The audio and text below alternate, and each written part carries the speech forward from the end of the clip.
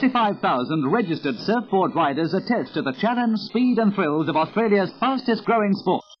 The introduction of the Malibu board in 1956 revolutionised ideas, and in a few brief years, Australia reached international competitive standards. Now in 1964, Australia is host country for the first World Championships.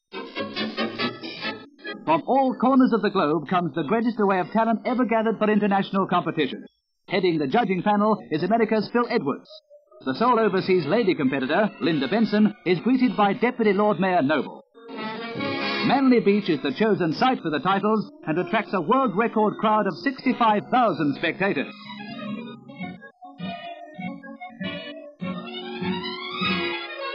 In the Women's Championship, every Australian state is represented. Linda Benson, 20-year-old American, of whom great things are expected. Starter Lee Tingle sends the girls away, and here's Linda Benson.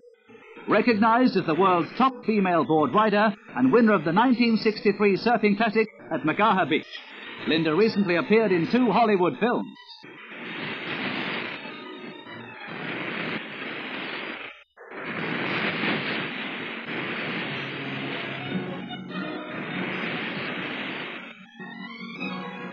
Phyllis O'Donnell, 26-year-old Queensland representative and a former 10-pin bowling instructress, gains confidence with a point-scoring ride on her first wave. Phyllis is in top form and on the way to her greatest ever performance.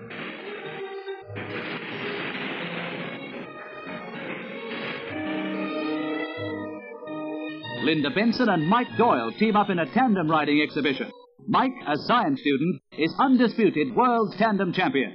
And that's not hard to understand. A longer, wider and deeper board is used in tandem riding, and there are 11 different competitive routines. Linda and Mike produce a dazzling display of balance and coordination.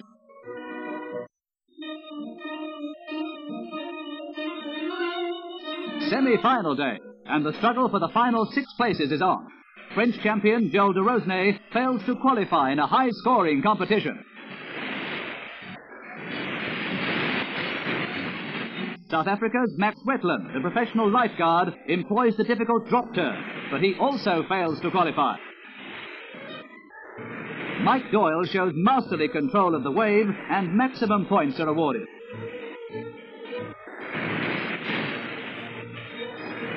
Hawaiian-born Joey Cabell, winner of the last international at Makaha Beach, looking for top value from the wave. Midge Farrelly rides with excellent balance and rhythm.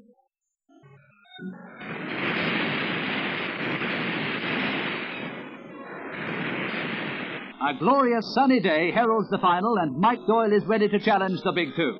27-year-old Joey Cabell and Australia's hope, Midge Farrelly. 3 Americans and 3 Australians make up the final. And there's the starters guide. Cabell and Farrelly jockeying for positions. Cabell began his surfing career at the age of 8 and is the most experienced surfer in the contest.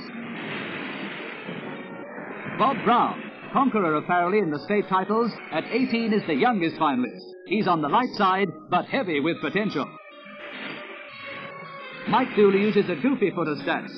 Changing feet to his orthodox position, Mike kicks the wave along.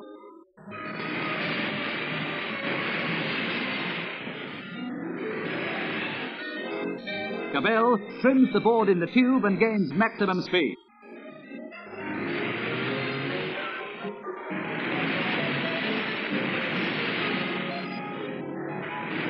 .6'2", Mike Doyle issues a strong challenge with this spectacular point-scoring ride. Just look at him ride the nose.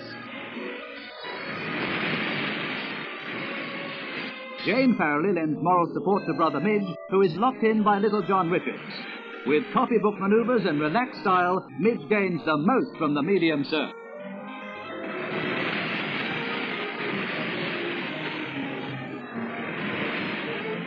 The 7 judges have lengthy deliberations to decide trophy winners. Queensland champion Phyllis O'Donnell takes the women's title in an upset victory over Linda Benson. Midge Farrelly makes it an Australian double, defeating Mike Doyle and Joey Cabell in the closest international contest on record.